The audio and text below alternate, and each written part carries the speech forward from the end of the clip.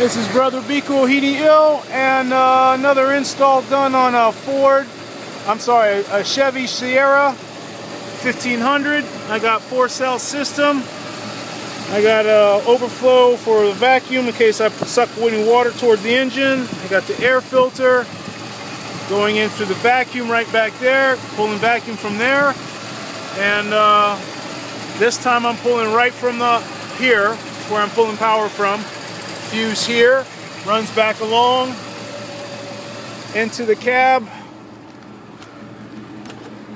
where I have a switch, then an ammeter,